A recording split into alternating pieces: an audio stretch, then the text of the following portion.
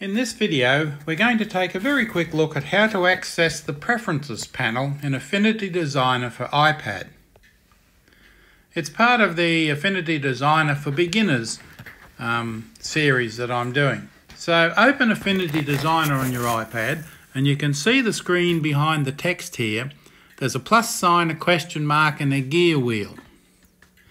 So to access the Preferences panel, we need to tap on the gear wheel. A new window will be displayed, and there are several options that are helpful when creating a project. But the first thing we need that comes up is the general window, and you can see there the ones I've got ticked to on. They're a blue dot when they're on and a white dot when they're off. The undo limit and the auto save interval, you can see they're just the defaults, and I've left them at that. The language is the default that you're using on your system, and the default save location, I've set that to iCloud Drive, which is of course what I use because Apple Photos, I'm on a Mac and everything runs on it. It means I can work anywhere because I'm on the road a lot, so with all my work on iCloud, it doesn't matter where I am. I can access my work, whether I'm in Spain or Australia or England, I can access it. Now, automatically update help is on because I want the help files, if they're ever changed, to automatically update. Automatically lock background layer on import. So if you import a photo, it will automatically lock that layer when you start the thing up. So you can't change your original. You'll see import PSD text as text, not a pixel layer. Now, I very rarely import PSD files. And they come from Photoshop and its family, the Adobe family. I do import some, but mostly only to look at. And if I do import them, I'm not worried about a PSD file containing text because it's just too easily changeable. So I just leave that off. Refine the HEIC depth maps. Now that's referring to colour. A lot of Apple images these days, particularly on iPhone and iPad, are in the HEIC format. And I've put that on as experimentally, actually.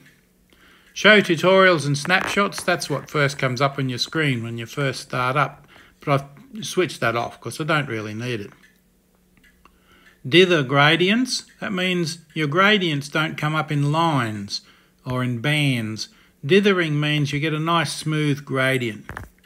Show touches, that's when you touch the screen, you get a little blue dot under your finger or Apple Pencil. You'll see that shows up while you're holding your finger on the screen, for example. If that's off, you don't get that. Now I've got cache screen updates, which uses more memory, but I've got plenty of memory on my iPad. So they're the ones that are on. I've got there, speed up or make my work smoother, and I don't have to worry about things being on or off. Now, the next one I've got, if you have the General tab options, the only possible exception you might want to change, as I've just mentioned, is the default save location. You might have Dropbox or OneDrive or just on your iPad if that's all you want. Now the interface options is the next one. This one is really quite important. The show the undo and redo buttons is an important option, as I mentioned there. On your main interface, if that is switched on, down the bottom right hand side you'll see a triangular arrow pointing one way and a triangular arrow pointing the other way. That's undo and redo. If you're wondering if you accidentally delete something, how do you get it back? Use those two buttons, undo and redo. They're very, very useful. Automatically hide the user interface is also on. Now, if you've got a keyboard or something like that on the screen, tap somewhere else on the screen and the keyboard will go away. The rest of them I've never worried about putting on because I've never had a need for them. But be aware, they're there if you need them. Fonts are an important addition.